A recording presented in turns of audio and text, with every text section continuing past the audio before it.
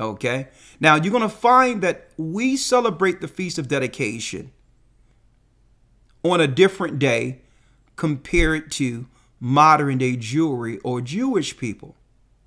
The reason why is because the Jewish people follow what you would call a Babylonian calendar. And they'll tell you that, a lunar Babylonian cycle. That's why their days change from year to year.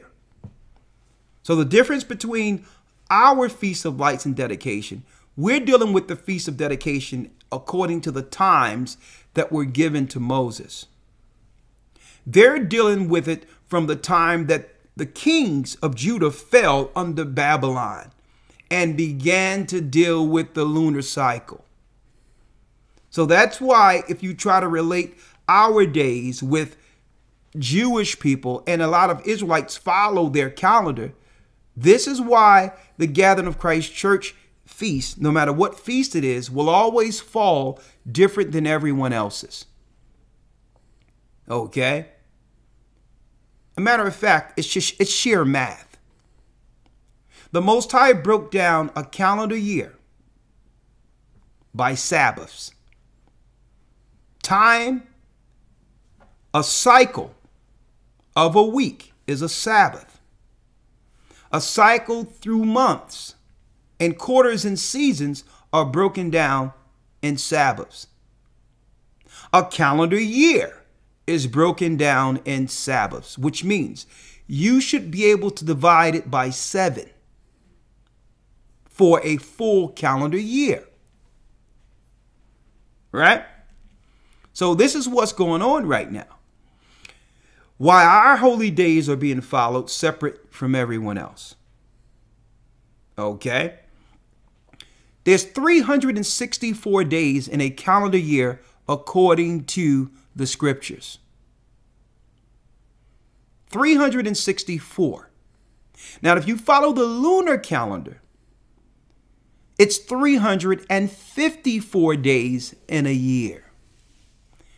That means what? A year comes in 10 days early every year.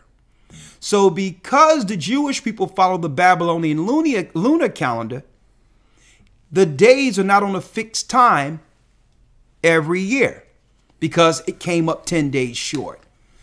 So they'll have to all do adjusting according to the leap year and all these other things, and all these, they'll have to jump through hoops just to keep on course with seasons. Well, you don't have to worry about that with this church and what the Most High have given us according to time. The Sabbaths are on a fixed time each year and they never switch. That means if the Feast of Dedications is tonight, sundown, Saturday, next year it will be tonight, sundown, Saturday. It doesn't matter what the date is. It's the day of the week that the Most High keep count with. 1, 2, 3, 4, 5, 6, 7. Period. That's how it works. So it told us the Romans would think to change times and laws. Daniel 7 and 25. So this is why when you look at the Jewish calendar and their holy days, they're always off. It's after the Gentile practices. So our Feast of Dedication, and we're going to explain to you what it is according to Christ today. I wanted y'all to understand why, because some people are fairly new and be like, well, I'm confused. This Israelite group is saying this and the Jewish people are saying that. Why is it if you all believe in the Torah, in the Bible, and believe in the Sabbath, how can you all be so different when it comes to, why can't you all be on code on what day to worship God? And that is a good question. You know why? Let me read it real quick. Elder Lawyer, let's get Daniel 7 and 25. I'm going to answer that.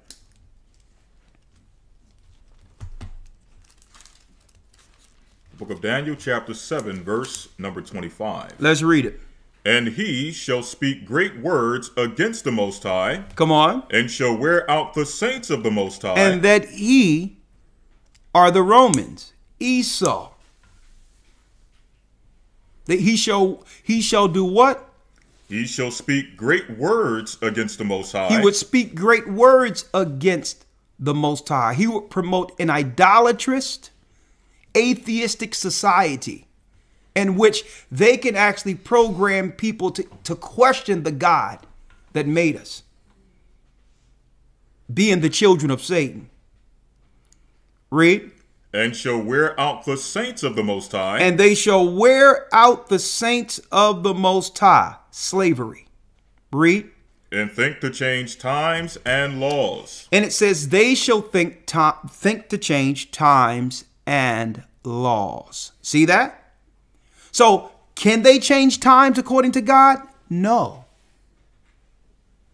But by them switching things up and going strictly by the moon and not by the sun and the moon, they have tricked people into doing what? Losing time and not being on time with the Most High's Sabbaths.